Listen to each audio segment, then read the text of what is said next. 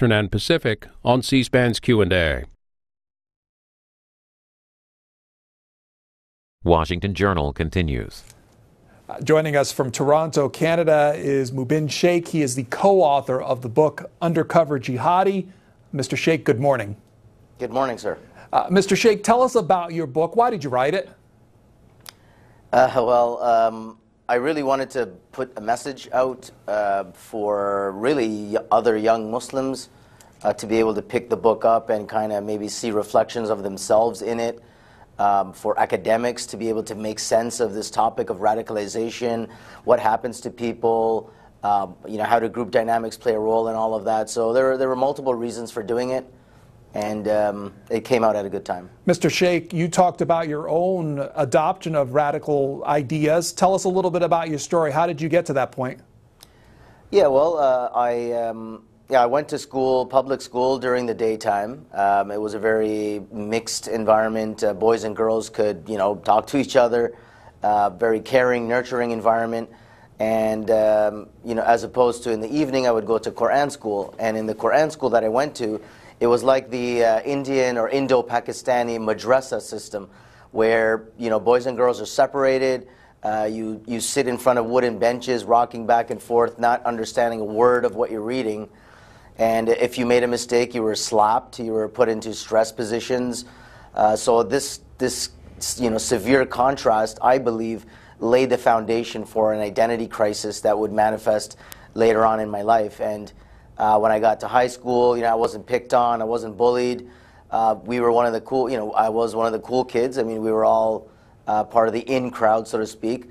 But, a stupid thing, I had a house party. And my father was out of the country. He had told his brother, my uncle, to check on the house while he was gone. So, of course, in the middle of the house party, my uncle walked in. I'm 17 years old, teenager, all his friends are there. It was the end of the world for me as far as I was concerned.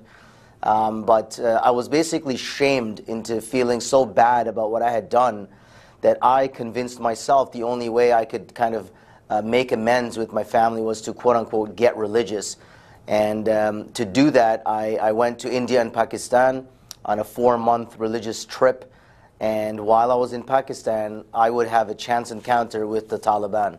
And that's where I was bit by the jihadi bug, as I call it, and became a supporter of both the Taliban and Al-Qaeda after that. We'll speak more about that instance, but if you want to have questions of our guest about his experience, as you've heard so far, and his thoughts on radicalization, 202-748-8001 for Republicans, 202-748-8000 for Democrats.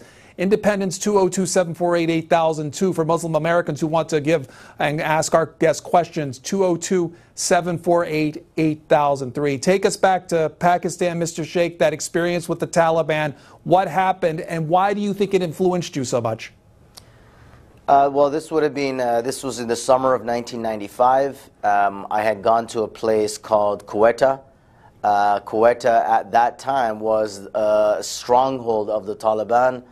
And later on, Quetta became the nerve center for the Taliban Shura, their ruling council. And when I showed up in the place, I had no understanding of the politics of the region. I didn't know who the Taliban were. I wasn't really paying attention to a lot of what was going on. I had heard stories about, obviously the Soviet invasion that took place in Afghanistan, 79 to 89. And then, there was the inter-Mujahideen war from 90 to 95.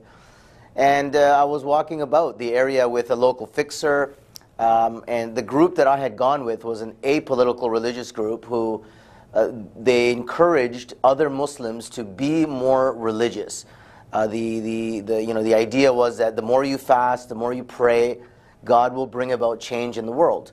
And so as I walked around the local area, I could see some bearded men with turbans, robes, and so I drew nearer to them, thinking that they were religious people. And as I came closer to them, I realized, these guys are armed. They have a lot of weaponry on them. And so a guy like me at that moment, coming from the background that I came from, identity crisis, seeking some kind of validation in the Islamic context, seeking some kind of Islamic persona that would resonate with me. So I was young, adventurous. and I saw these guys, and that was it. I mean, for a lot of people, not just at that time, but even up to today, look upon these groups as, like heroes from the days of old. You read about the stories of the companions of the Prophet, peace be upon him, and now here I am. I'm actually looking at people who I think are like them. And so I became completely enamored by them. They presented to me a category of hero that I could buy into, so to speak. You talked about this and wrote this in your book and learning about the topic of jihad. You wrote that jihad in its military sense was only taught as a necessary evil of life, unlike how terrorist groups like ISIS now teach, where jihad by itself and the jihadi is revered and life is renounced. Talked a little bit about what you learned about the topic of jihad and what the Quran says about it, and how you think it's practiced today. Well, the literal meaning of jihad means struggle. And so when it's applied in the context of combat, that when you struggle in combat or to get to combat, so you're struggling regarding your family, regarding you personally, that's what jihad means, that struggle. So when you're struggling in war or in a combat situation, this is the secondary meaning of jihad. So for all intents and purposes, when you do hear jihad, it's referring to the combat form, the combat form. And in Arabic, in the Quran, the word qital means fighting. Okay, so jihad doesn't mean fighting, it means struggle, but it's used in the context of fighting. This is what I had learned when I learned that the Taliban told me in 1995 anyway, that if you want to bring about change, I mean, yeah, prayer and fasting and all that stuff is great, but you got to do it with this. And he held up his AK-47. So as far as they were concerned, I mean, jihad was for them, whether you frame it under the doctrine of self-defense or offensive warfare, this is really the understanding of jihad as people understand it.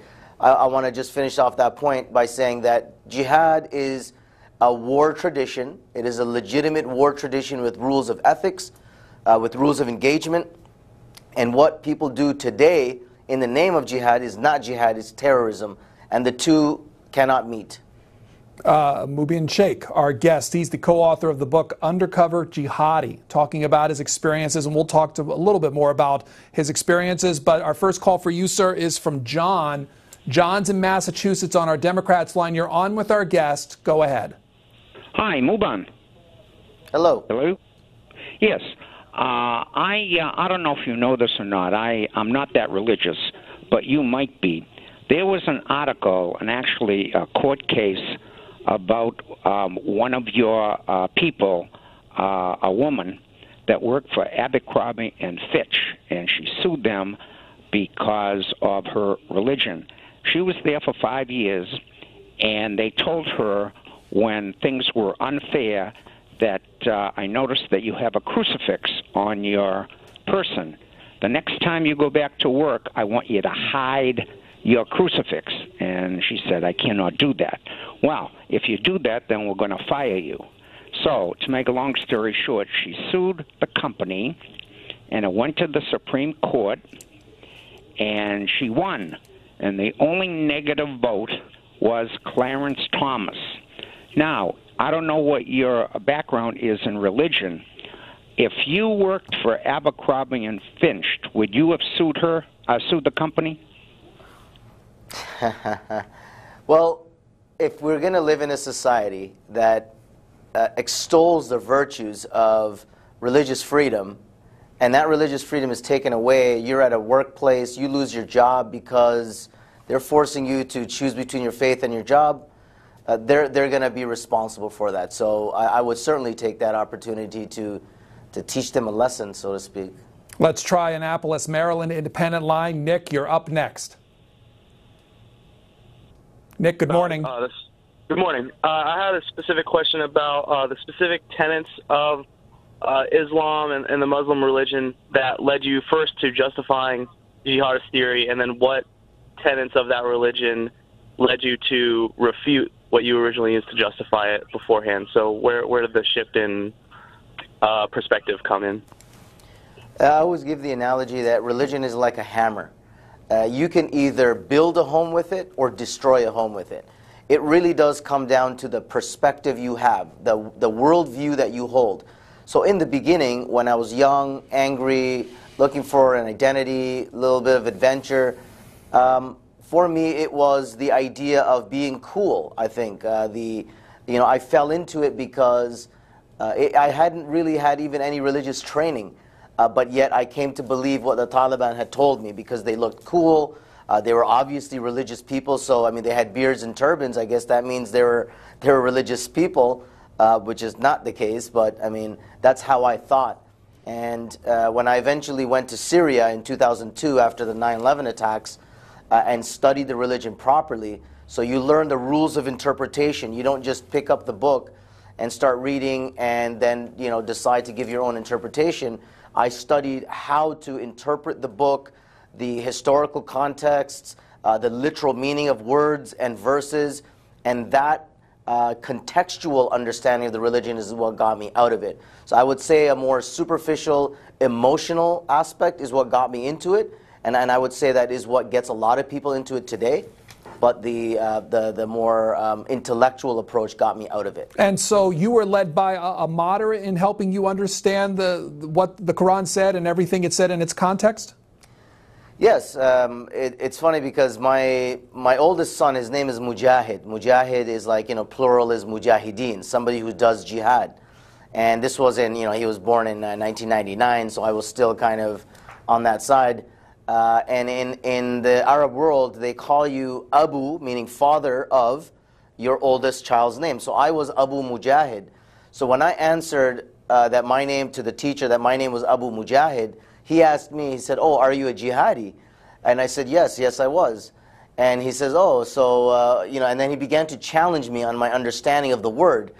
But then he realized he didn't want to put me on the spot, so he said, "You know what? Let's follow up with this after class." And then he did, and then he said to me, "You know what? We're going to study the verses on jihad, you and I." Because he knew I was from Canada, he knew I was going to go back to Canada, and he wanted to educate me and then go back to Canada to educate other people. And so I spent almost 2 years with this imam. We went through every single verse in the Quran that uses that term or that has the context of fighting, and we contextualized it, and that's what got me out of it. Our line for Muslim Americans this morning, 202-748-8003. Hussein in Jamaica, New York. Thanks for calling. Go ahead. Good morning, sir. And Mr. Mubin, assalamu alaikum. Wa alaikum salam. Brother, you are just like a son. I am 76-year-old, so I have one question. That about 1,000 years ago, sir, the Pope, he asked the French that God has chosen you, go and liberate Jerusalem. It is a historical fact. If you go on MuslimMediaNY.org, you can find. And the Christian world, they said Labbaik in their own language. And sir, the Crusaders, they started. Muslim and Jews, they were murdered in Jerusalem indiscriminately. And this crusade remained more than 200 years. So kindly help me, what option the Kashmiri has, what options the Palestinian has. They tried everything. They did not start a jihad. And what is the difference between armed resistance? Jefferson here, as a student of history, sir, with due respect, he said, "Give me liberty or give me death." So kindly help me, what our grandchildren, our children, they have any option left except armed resistance. I am the last person who will ask for armed resistance. I was 8 years old, and I saw Hindu and Muslim women, they were brutalized in Pakistan and India. So kindly help me, what option the Muslims have. What happened in central this African country? They took Muslim limbs and they ate them. So what option Muslim have or your generation have? Okay, Hussein, we want to let our guest respond because you're giving him a lot of questions, so we'll let our guest respond. Mr. Shaikh, go ahead. Yes, thank you. Thank you, Hussein. Just the point was about the Crusades, and when you have these grievances, what do you do about it? There is in the rule of law. The rule of law is very important for us to frame our responses within.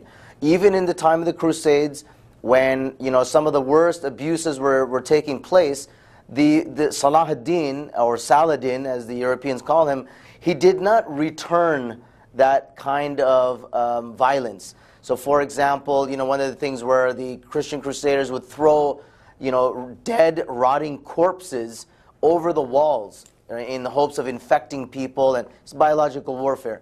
But the Muslims were always told, or the Salah ad-Din did not reciprocate, did not respond with the same kind of violence. This is based on one ayah in the Quran: let not your dislike for a nation cause you to be unjust. So even if they do those things to you, you are not allowed to reciprocate with the same kind of harm.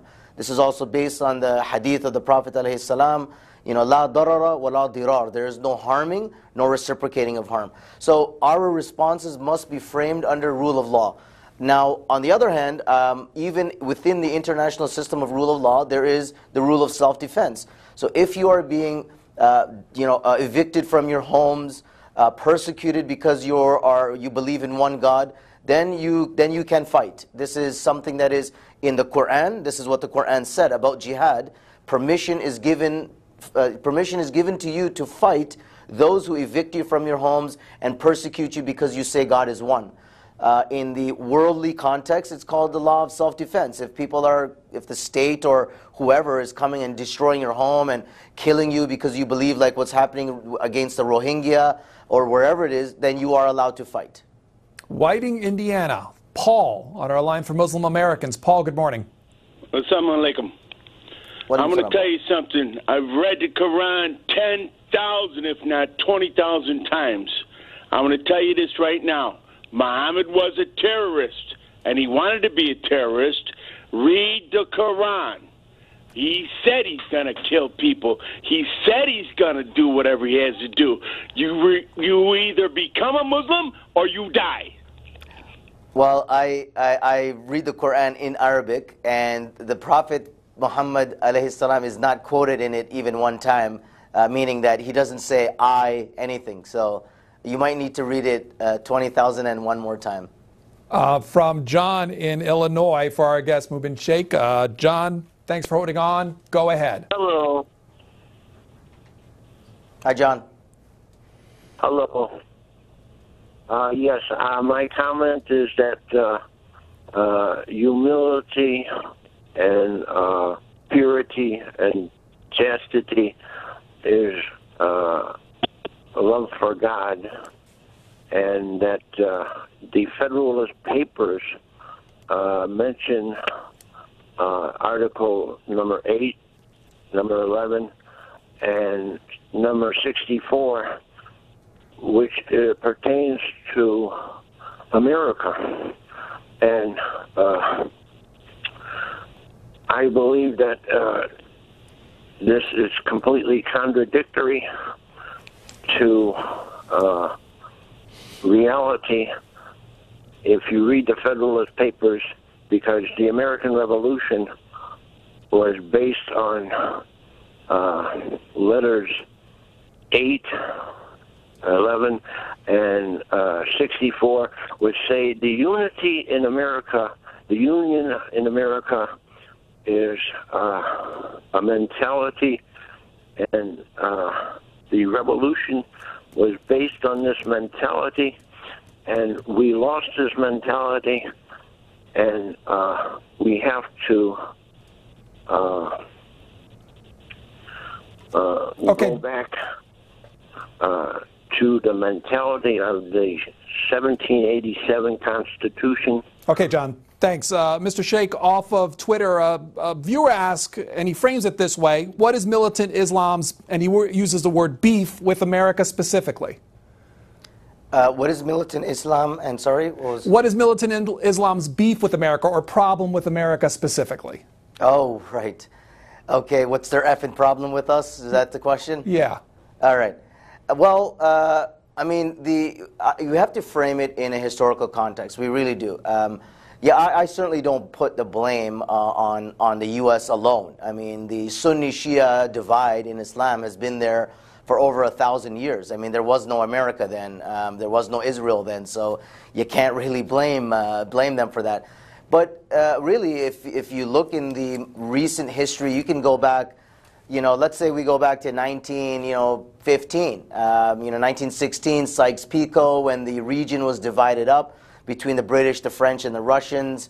And then subsequently in the decades, if you look at the decades after that, I mean, I understand the U.S. Approach. This is not really any different from the Muslim approach. This is something for the Muslims to pay attention to, because we were also colonialist and imperialistic. So it's funny when I see Muslims kind of criticizing what the U.S. does, and there's criticism, of course, for both of us. I just said about my own history, or I guess Islamic history, and the U.S.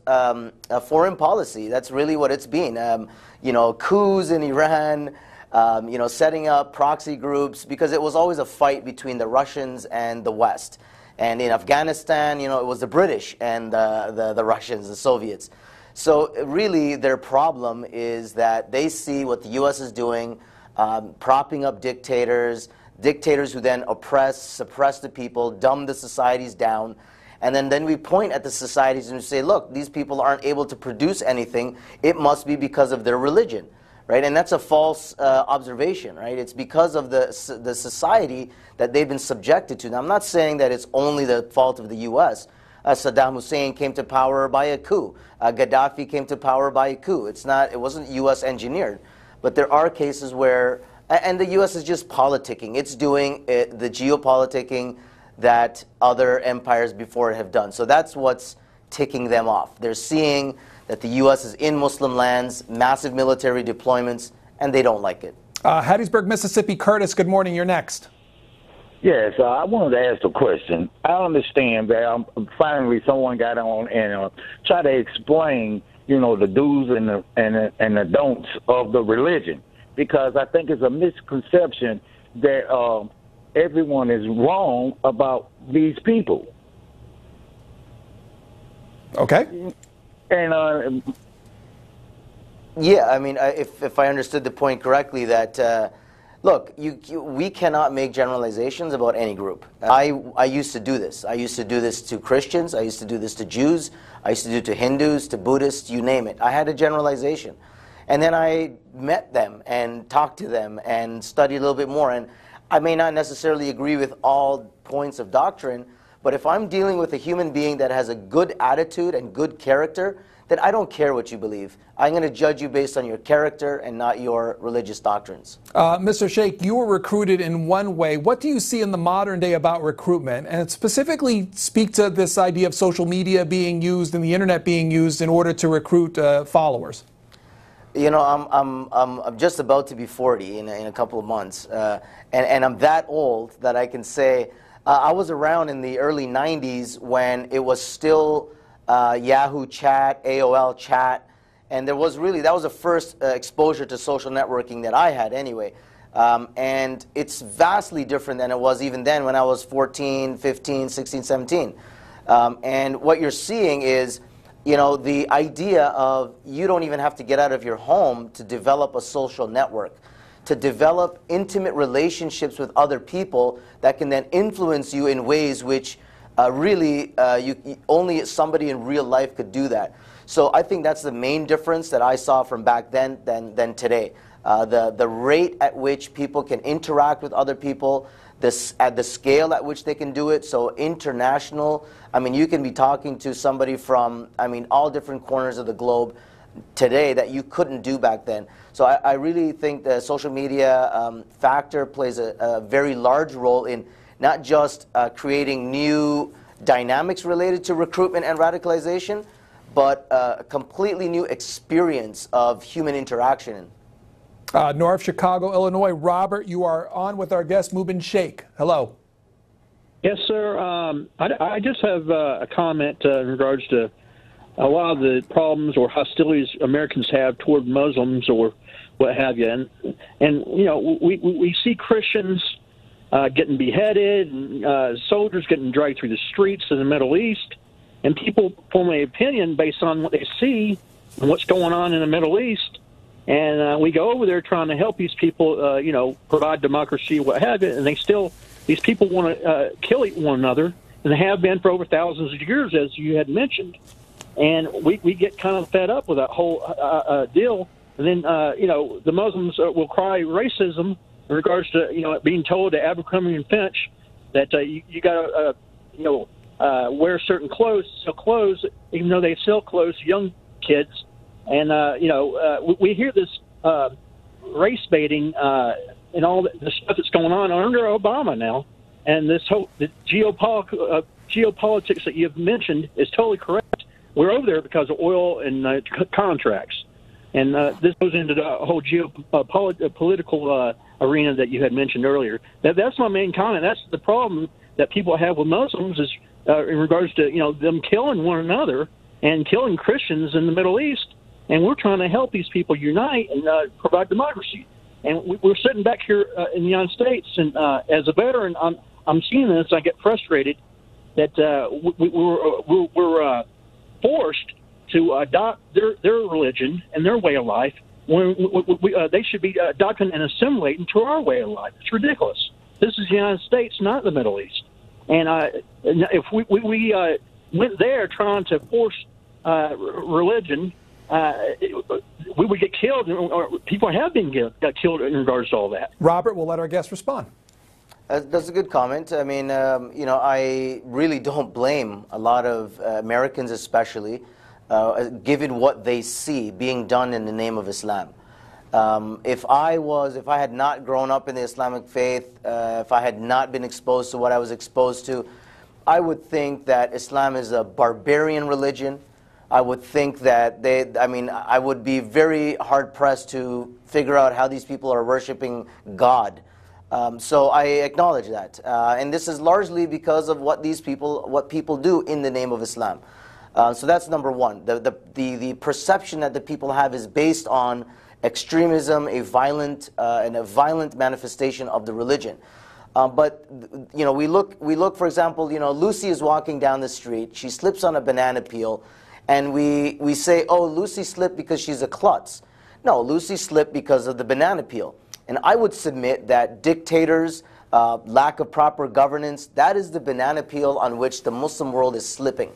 So it goes back to this argument of if you're going to empower dictators, then don't blame the religion, because it's the dictators that are dumbing the people down to the point where they can't even come up with creative ways of dealing with their society. If you look at Islam, you know, in various, you know, time in history, the theologians were the scientists. I mean, there's a vast, contribution to science, philosophy, math, literature by the Muslims. So it is false to say that, you know, the Muslim world can't do it, it's because of the religion. It's really, it has a situational attribution to it. And the last point, you're right. I mean, if U.S. was going to go there to force religion, they would be, you know, that's the same thing with democracy. You cannot force a society to come to a system of governance that doesn't resonate with them, and that's the problem. We need to develop mechanisms which resonate with their sacred values, and not just, you know, ignore what their culture or their traditions are and then impose our own system. It just doesn't work. Mr. Shaikh, do you still reach out to those with a radical mindset, so to speak, and what's the reaction you get? I do it all the time. The reaction is within a spectrum, of course. One is, of course, you know, you're an apostate, you're a sellout, you work for the intelligence agencies, you're not a real Muslim. And some of them are like, well, I don't trust you, but you kind of make sense, so I'll just have one, you know, I'll have a raised eyebrow towards your opinions. And the other category, I guess, really are those, they actually do end up listening. And I've been dealing with a lot of people who have been of the mindset, who I've helped kind of bring them away from that mindset, and to have a proper conversation. You know, I'm brutally honest sometimes. And I think people like that, and especially the young people today, young Muslims, they feel alienated. They're marginalized. You know, they see all around them that, you know, everyone hates Islam. There is a war on Islam. That's the narrative. When you see, you know, people making cartoons and mocking our Prophet, peace be upon him, and then if you flip the script, it's, oh, you know, it's racism or it's anti-Semitism. Like, you can't say that there's freedom of speech and insult people's most sacred views. And then when they insult something of yours, you say, well, it's not free speech in this case. So, you know, these are things that young people are seeing and they're trying to make sense of, and they're not able to make sense of it, or they're struggling to make sense of it. So when you mentioned the cartoons about Muhammad, when you see acts of violence stem out from that, what initially goes through your mind in any level? Would you call it justified? It's never justified. I mean, what goes through my mind is, how does this help our cause? The Paris attacks, Charlie Hebdo. What happened with that? It was a struggling publication. They were making fun of everyone, you know, left, right, and center. And then these guys went and shot the place up, and then suddenly their subscription jumped like 1,500%. Now, then the pictures were being replicated and celebrated. So I take a utilitarian approach. I detest the images. It breaks my heart to see that. I don't insult other people's faiths. Myself personally, I live by example. You know, God says in the Quran, the Muslims believe that do not insult their gods, lest they insult your God out of ignorance. So the approach that they take of using violence is counterproductive. Mubin Shaikh, Undercover Jihadi is the book that he has co-authored about his experiences. There's the book cover. As you look at it, we will hear from Betty in North Carolina. You're on with the guest. Go ahead.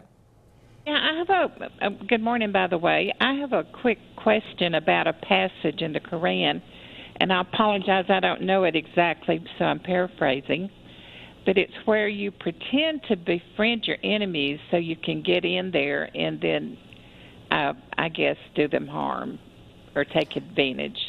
Would you please tell me how that's not relevant? Because sometimes I think, you know, are these people really your friends, or are they going by this section of the Quran?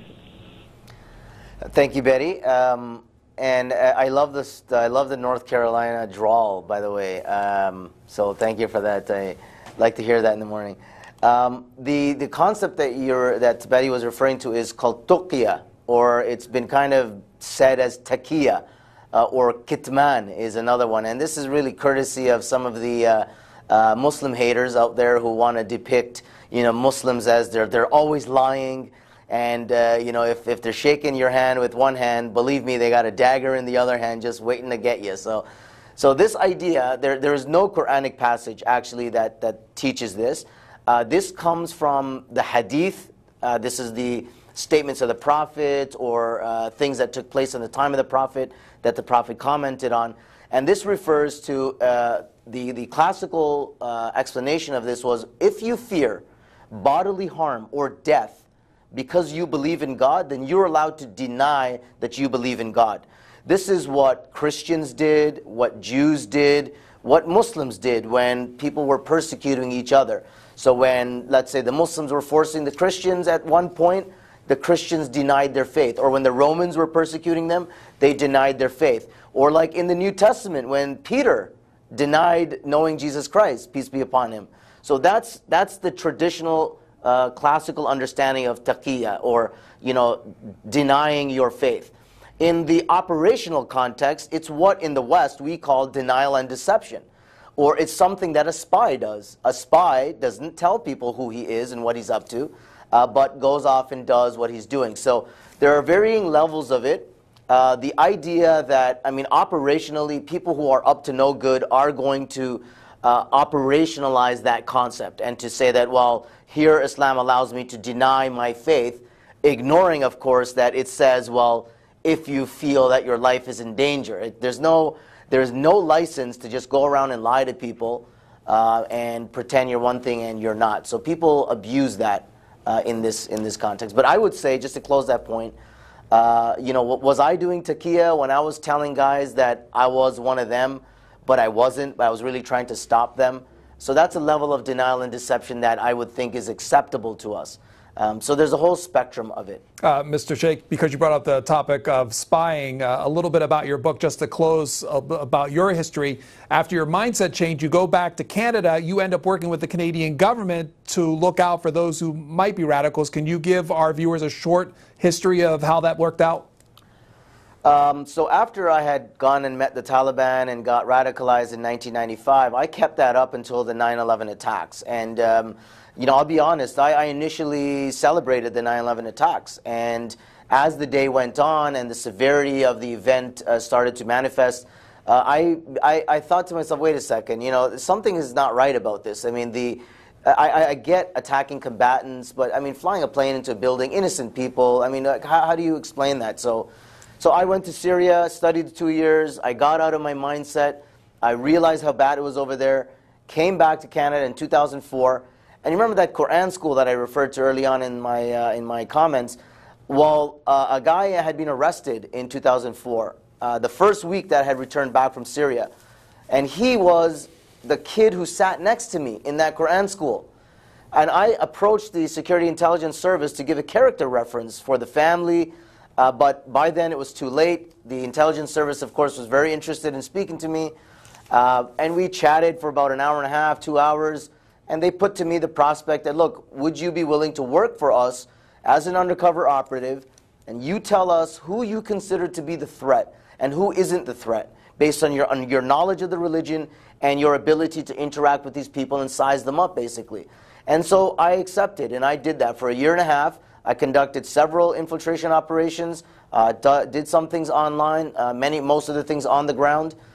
And later on in the year 2005, one of those cases became a public prosecution, and I was basically given the option, look, Sheikh, either you walk away from it, let somebody else deal with it, or you follow through with it, and you're going to be in court giving testimony, your cover's going to be blown. But I thought to myself, you know, this is doing the right thing, let me follow through with that. And so my identity was exposed. I gave testimony in 5 legal hearings over 4 years, faced a lot of backlash from the community, ostracized for a while, people thinking that, you know, this was all a setup. And this is a problem I think you're dealing with in the U.S. There's a lot of mistrust with federal agencies and law enforcement intelligence agencies and the Muslim community. And I mean, you can see from the Boston case that just happened yesterday or a couple of days ago, the Muslim community, there's no trust. There's a severe lack of trust. So I had to navigate through this space, and in that time I did a master's degree in policing, intelligence, and counterterrorism, kind of made sense about all these things. And so I've come from that whole perspective of been there, done that, operationalized, and really now I still consult with governments, mainly Western governments. But look, I take a pro-Islamic approach and violently anti-terrorist approach. Salina, Ohio. Ali, good morning. Hey, good morning. I want to say first, I'm going to say a few points. Number one, God bless American Constitution. I've been to trip to Turkey, Lebanon, Egypt, and London. There is no country like United States. I'm to the right of libertarian. I'm follower of Jean-Jacques Rousseau, laissez-faire. Next to my friend, I was born and raised Syrian with a lot of literature and physician. He should define what jihad. Greater jihad is struggling to put bread on the table. Putting bread on the table, gagner le pain in French. And lesser jihad is to fight for survival. Now, let me tell you number two. After the fall, please give me time. After the fall of Soviet Union, the late Bob Novak, and Pat Buchanan, they said on a crossfire. Now the Soviet Union gone, they look for new enemy, so they set up the Muslim world. You know, they need enemy for the corporate. Number three, I came from Turkey back to Egypt. Egypt is dirty and poor and corrupt. Let me tell you, all relate to the topic. You give Egypt $100 billion, it's gone in the sand. Number four, Turkey is rising like Germany. And the West, particularly France and U.S. government, everybody antagonizing Turkey, they don't want democracy in Middle East. They are hypocrite. The French, they call themselves liberal secular. I don't trust them because, you know what? I was born Muslim, I'm agnostic, and my philosophy Quaker pacifist. I'm near Earlham University. I love the Jews. I could go to Skokie, Illinois, raise raise Nazi flag, but that's bad and vulgar and criminal, and I'll be protected by the freedom of expression. United States is the best country in the world because of George Washington and his companion. I tell people when I leave, listen, I believe in God, Moses, Jesus, Muhammad, but my prophet George Washington, because he gave me rights. I'm neither Anglo-Saxon nor Christian. I have right like everybody. Okay, Ali, we got to let our guests respond to what you already put out there, but thank you. Go ahead, Mr. Shaikh. No, I mean, you know, it's a good sentiment that he expressed. I mean, the U.S. Constitution is a great document. I mean, I would say really, I think you're in competition with the Canadian one, but you know, we'll tolerate you guys for now. Thanks. Sand Virginia, Don from Sandston, Hello. Virginia. Good morning. Good morning. I would like to get the understanding that the Quran speaks that a Muslim should not fight against those who do not fight against you, that you should not harm the elderly, plants, or animals. So I don't understand the justification how anybody could say they're a Muslim and study the Quran for a hot minute. How could they even miss that unless somebody mislead them? And then at one time, particularly in this country, they didn't have a method. They wasn't told about a method of the Salafiyah. Now the Salafi method saying those who follow Prophet Muhammad. Well, he never did those things. He didn't support those kind of things. So I don't understand. And killing another Muslim is to go straight to hell. I mean, to me, the whole sort of thing is crazy. And to celebrate 9/11, you know, I guess you could consider me an apostate. Yeah, I'll admit, because at one time I followed the religion, but there's so many things that just turned me off. And 9/11 was one of the main ones. I knew a lot of people there. And there's other things in the religion that I had a problem with. I respect Islam as far as the knowledge that I got from it, but there's a lot of ignorance and some things that you can't. Prophet Muhammad used a camel. We don't have no camels to follow in this country. We have cars, and there's other things that I just didn't agree with. So I would like to know, what's your response to the ignorant followers of these radicals? That's a good question. And really, if it was based off of the example of Muslims, I wouldn't be a Muslim myself. And I am a Muslim only because of the religion itself and what I've understood from the religion. And it pains me, of course, to see what Muslims do in the name of religion, complete ignorance, breaking the rules. I mean, we have to look at things in their context. You know, 1,400 years ago, the Quran was speaking, you know, God spoke to people in their context. It would make no sense for him to mention the internet 1,400 years ago. So, of course, they talk about slaves, they talk about camels. You know, that's the kind of life that they lived. And the mistake I think that Muslims in general make is thinking that we need to replicate society from, you know, the 700s in Desert Arabia, you know, as if to say God had frozen, you know, divine wisdom in that time period. So, you know, I totally agree with you. I understand why people think the way they think, and all I can say is it's important for them to experience and understand the real Islam. You said you are married. The book says you're married, you had children. How do you talk to them, A, about your experiences and currently issues concerning moderate Muslims and, you know, people who might try to influence them? I'm very open with my children. I've had this conversation with them a while ago. My oldest is 15. My youngest is going to be 7. I have 5 children, boy, girl, boy, girl. And I'm putting them through a form of social engineering. I always say, you know, I've 2 of them are in the Army Cadets. I think you guys call them Army Explorers or something. So they're in the Army Cadets. I'm raising them with the values of duty, mostly, and religious understanding. I give them a holistic understanding. I told them that, you know, I used to be a government agent. You know, my job was to stop bad Muslims from doing bad things. And the Prophet, peace be upon him, you know, he said, support your brother when he's the oppressor and when he's the oppressed. So the companions replied, we understand to support him when he's the oppressed, but what do you mean support him when he's the oppressor? He said, stop him from his oppression. So I don't make any excuses. I don't need to. I don't apologize for what I did.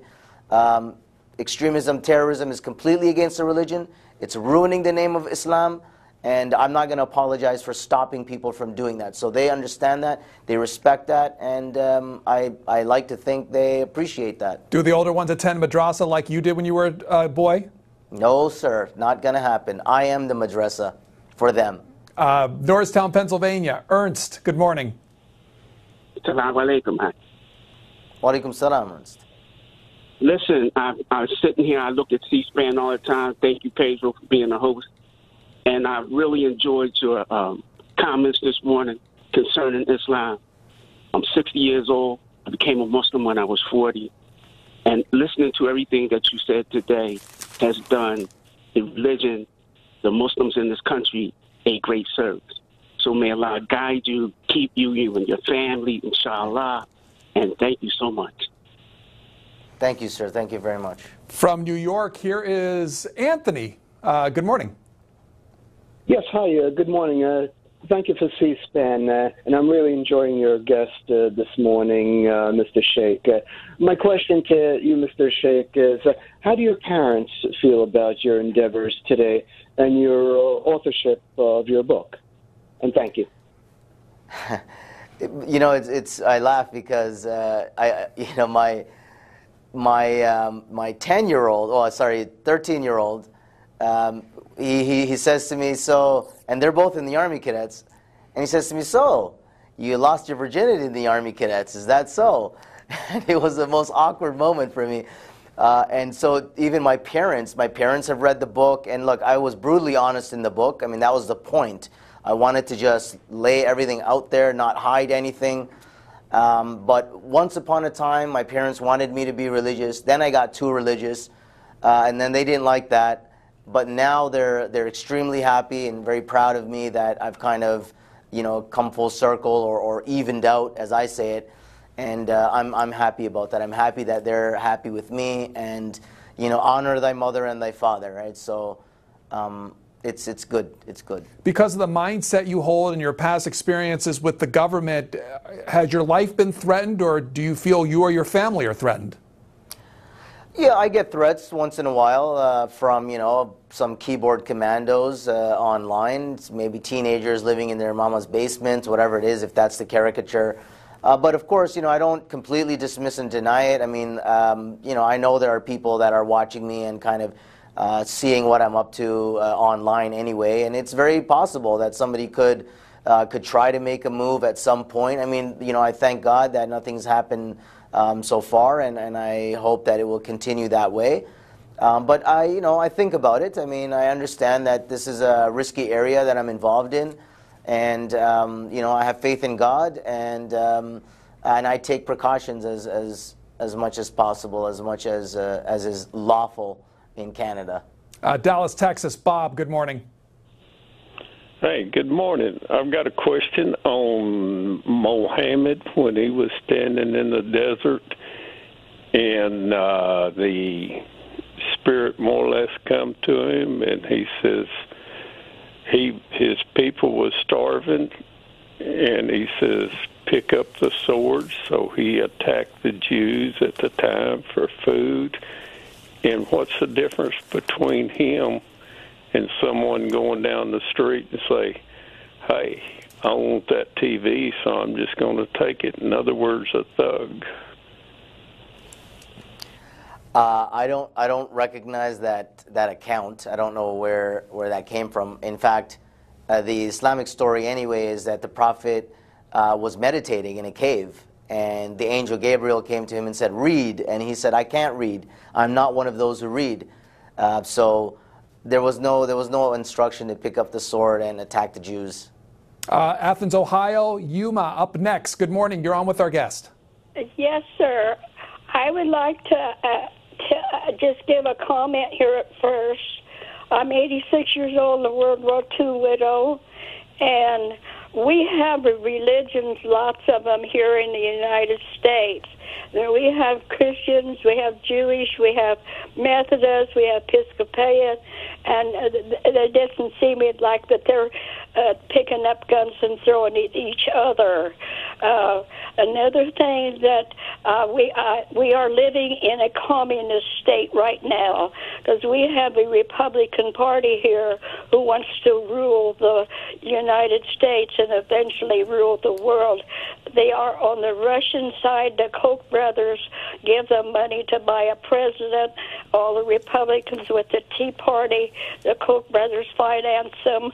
And so we were half an inch of having a dictator, George W. Bush, in our government, and we realized that everything was wrong, going the wrong way. And now they have suppressed our voting. The Democrats are on the low side. It's all about money and oil.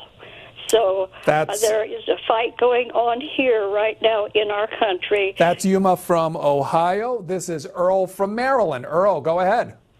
Good morning. I'll preface by saying white man speak with forked tongue. My question is, I haven't read your book, but how do you deal with the hypocrisy about the right or freedom of speech to draw cartoons of the prophet, but yet still, if you as a community do cartoons about the Jews killing Jesus, which was a historical fact, would that be considered to be free speech or anti-Semitic? Well, this is the thing. You have to identify it as hypocritical.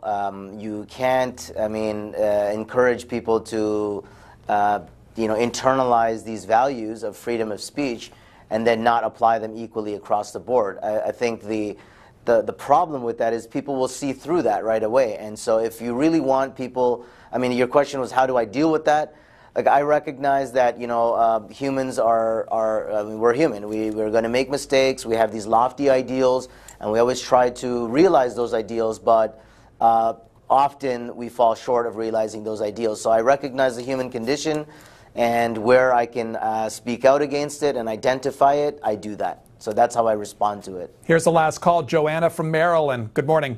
Hi. I have a quick comment and a question. After 9/11, I'm a Lutheran, dyed-in-the-wool Lutheran. After 9/11, I realized that I knew nothing, absolutely nothing about Islam. Well, about 4 years ago, I passed my local mosque out here, and there was a big billboard sign outside that said, Islam 101 for non-Muslims. And a couple of friends and I from my church, we went ahead and took the class. And I learned so much, and it dispelled a lot of myths.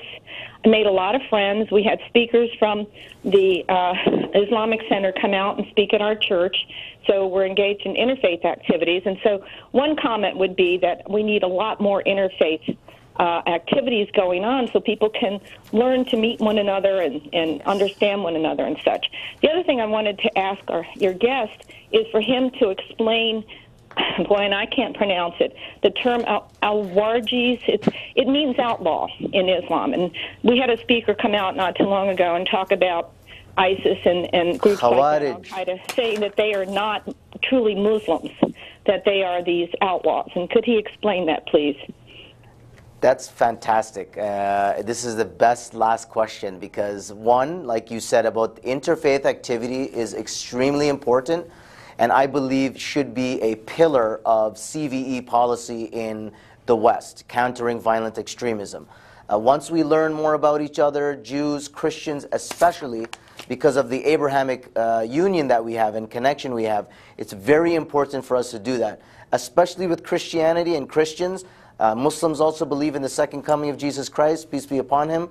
There are common doctrinal points that we need to strengthen and double down on. So thank you for that comment. The second part that you referred to was Khawarij. So that's Khawarij. Again, that's Khawarij. The Khawarij were rebels. The Prophet, peace be upon him, referred to them in the most disparaging manner. There is no other group of people that were disparaged by the Prophet than the Khawarij.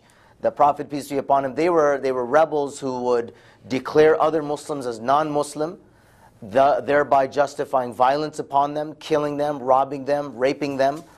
This is what ISIS does now. using verses that were revealed regarding non-Muslims upon the Muslims. So declaring them as, infidels, apostates, this kind of approach, making war on anyone for any reason, for small reason. So this is what you see ISIS doing. ISIS are Khawarij. The Prophet, peace be upon him, referred to them as, they are the dogs of hell. They are the worst creatures under the heavens and earth.